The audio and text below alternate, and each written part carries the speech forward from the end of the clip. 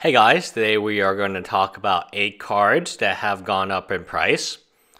Mainly in standard. Actually, I believe all 8 of these cards are in standard. We will start with Tattered Mummy, which is a common. Now, at this point in time, you might be searching for this common in your Amonkhet Fat Packs, Booster Packs, as well as Booster Boxes, but you won't find any. Why is that? It's an introduction. It's only available in the introduction decks. So it's a common, but the only way you can get it is if you buy Liliana's introduction deck, the Planeswalker deck. So we have seen this before with the Chandra deck, the Flame Slash, and the price was artificially spiked. Now, this might be an interesting combo piece. As of this moment, I just believe the price has artificially spiked. It used to be 15 cents. Now it is $2.89. And opening any amount of Amonkhet booster packs is not going to increase the supply. So how many people are actually going to want to buy the Planeswalker introduction deck just to get this card? I imagine not too many competitive players. But the card is good. I mean, it's 1 in a black. It's a 1/2. Whenever it dies, each opponent loses 2 life. So if you have a recursion ability with it, then it is very good. You do not need to wait for it to attack, and you can sacrifice it multiple times, getting multiple triggers each time it comes back into, each time it dies, actually. So we have seen this before, and the problem with a card like this is a store is not going to pay you for it. The buy list is really not going to go up unless it's seeing a ton of competitive play. And at that point, the store will just open the Planeswalker introduction pack, which they get at distribution level for extremely cheap. These precons are very good for if the precon has valuable cards, the store will open them. So next, I will talk about Aetherwark Marvel. It has been a long time since we talked about this card. Ever since the Emiko, she was banned, this card has been to the side. But I feel like it's good. It was at an all-time low just recently. Not even a few weeks ago, it was $3.99. It has since risen almost 90 cents.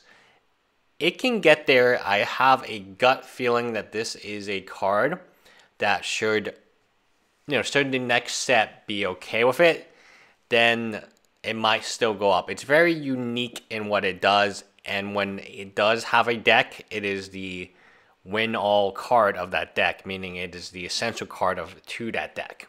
So it's not like a side card that you can easily replace. It is the engine that the deck runs on. We know the deck can be very good if we have a ultimate threat. Maybe Nicol Bolas becomes that. Maybe this card plays out Nicol Bolas. I don't imagine Nicol Bolas being weaker than... I can't imagine Nicol Bolas being weaker than Emiko. I mean, maybe the same power level.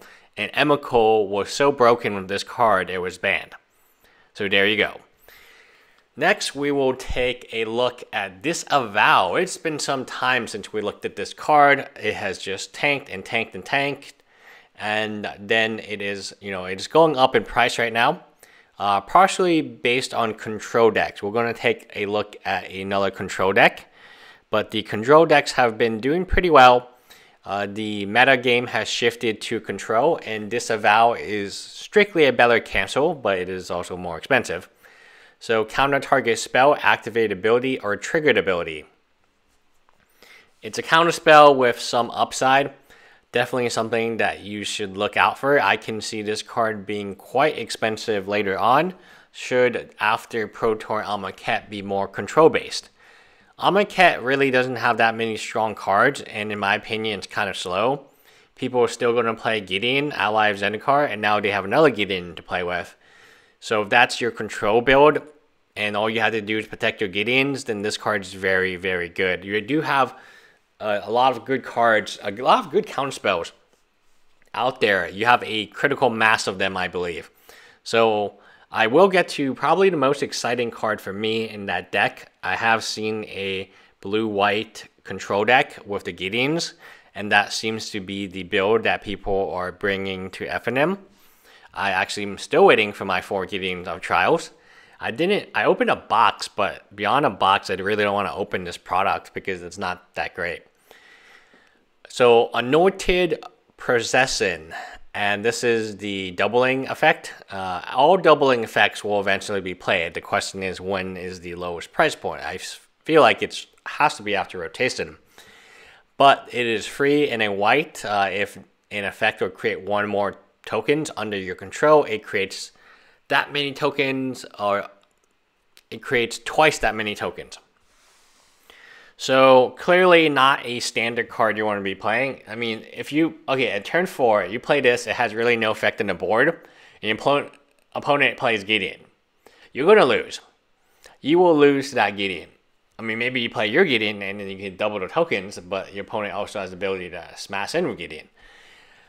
However, it is also very good with Gideon. In more of a casual FNM deck, I cannot see this being competitive just because when it hits the play, it doesn't affect tempo at all. It just kind of presents itself as a target where they can disenchant it. Anyway, I like the card in EDH. I think it's going to be very, very good eventually when there's less of this printed. I will talk about print volume. I have noticed an interesting trend in what my local game stores are doing. They're not ordering as much stuff. They over-ordered every single set previous to Amonkhet, but they kept their Amonkhet. I don't know if distribution is less or what's going on there, but it's interesting to talk about. Gearhulk. Gearhulk was very, very cheap and pretty much doubled in price. Why did it double in price? LSV was playing a deck, and the deck involved Gearhulk, and Gearhulk is the flashy mythic. When you play it, it does something amazing, and that's why it has gone up in price. Now, we've seen this a lot of times where a card goes up in price because somebody famous is playing it. It's not a guarantee to happen all the time. The most famous fail would be Brian Kibler and his Daybreak Rangers.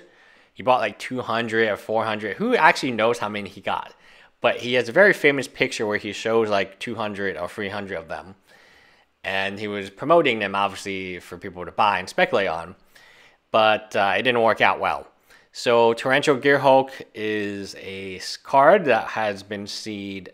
I mean, it's only seen play in LSV's control deck. And the card has just spiked because of it. I mean, it's very typical when we see a famous streamer or a famous Magic player play a deck that is fun, entertaining, and it gets people to start buying it. I do feel like there is a real demand because people are trying to make that deck. Torrential Gearhulk, $24, one of the only few cards that price point in Standard. Now, pull from tomorrow, I actually misread this card. It's much better than I initially believed. First of all, it is a draw spell at instant speed. That cannot be underestimated. It's exactly what a control deck wants. It wants to draw at instant speed. Drawing at sorcery speed is the worst because you tap out and there's not much you can do. Drawing at instant speed allows you to see, oh, okay, my opponent didn't play anything. I'm going to play this and get some card advantage. And it is card advantage. So you draw X cards and then you discard 1 card. To be tempo advantage, you need to pay 3 and double blue, because you're losing this card as well. So that means you draw 3 cards and you discard a card, and then you discard this card, so you actually gain 1 card. You do get card selection, and you are filling up your grave somewhat, but it really gets good when you can pay 4, 5, or you're paying 4 in double blue, so 6 total. Then you're drawing 4 and you're discarding a card, and you gain 2, but you're drawing 4. So, very good card. It's only being played right now because it's instant speed. Any instant speed card draw, unless it's horrible, will be played and at a high level because that's what Magic players want. They want to play control. Control gives players consistency, and this is one of the cards that will do that. Next, we have another zombie. Just like other zombies, when we did the first video, a few days ago, and we noticed all the zombies were going up in price in Standard, this did not actually go up in price. until it looks like May 2nd it started trending up. But as the 1-drop zombie, yes, this is the 1-drop you want. It is relatively good. Zombies have always had a excellent 1-drop when they were playable in standard. In regular Innistrad, they were not like tier 1, but they could catch you off surprise if you didn't have Graveyard Hate. So they were like tier 2. And they specifically made this set very weak with Graveyard Hate. And that's very smart, because otherwise these cards would never see play if we had like a Rest in Peace. Which is not something they did in the enchantment set. I think they printed like Return to Nature, and no one even played that card because the enchantments were so bad. This is truly a graveyard theme with a lot of really good graveyard effects, and they did not print the hate. So therefore, we will have decks that can take advantage of the graveyard and not worry about that one card that destroys the entire deck. Smart move. I kind of wonder why they didn't do that sooner. Like, they're printing a lot of artifact hate because they don't want you to play artifacts. So, after this set, Hour of Devastation, I'm sure they're going to print Graveyard Hate and promote whatever the new set is. And lastly, Never Return. This card is as good as you can get. Is it amazing? No. But as removal goes, there's a lot of Planeswalkers. There's one in particular named Gideon. It is sorcery speed. That's what you have to deal with. You have to do it. It's not Hero's Downfall good for the control decks, but there's very few ways to deal with Planeswalkers right now. Like, Planeswalkers that can protect themselves. Nissa produces that plant token. Gideon produces a 2/2. Gideon of Trials produces, cannot lose Emblem. These Planeswalkers are getting really good at protecting themselves. Plus, you have the Oaths, right, which can give bonuses. So Never is a good way to deal with it. I do like Return. Return is, it's also a Planeswalker dealer when against a control deck.